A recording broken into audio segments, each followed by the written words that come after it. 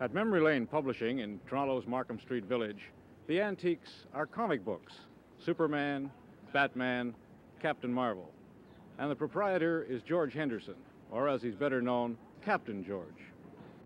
I've been in business 4.5 years, and when I came into the business, the fad, or what you want to call it, was at its peak, but it's been going, I would say, since about 1951. But it was underground then. Now it's above ground. The people aren't embarrassed anymore about admitting that they collect comic books. What would you classify as an antique comic book? What do the collectors go after?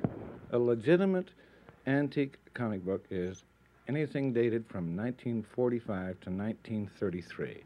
It's a legitimate antique because comic books themselves, as we know it, that sort of a comic book only started in 1933. So therefore, you know, an antique, it doesn't have to be 100 years old. It has to be near the beginning. So 1933 to 1945. And just how much do they sell for, these antiques? What do collectors pay for them? Well, take, for instance, the Batman #1, which everybody talks about, everybody wants. I've gotten $250 for it. It's actually going for about $200 now, $200 for Batman #1, which was spring 1940. Superman #1, which was in the spring of 1939. I see low prices of about $125, but I also see where it's going for something like $300. It depends on who's selling it and who's buying it. One avid collector is George Olszewski. I collect old comic books because they're rare. They're interesting because they're precursors of the modern day comics that we have.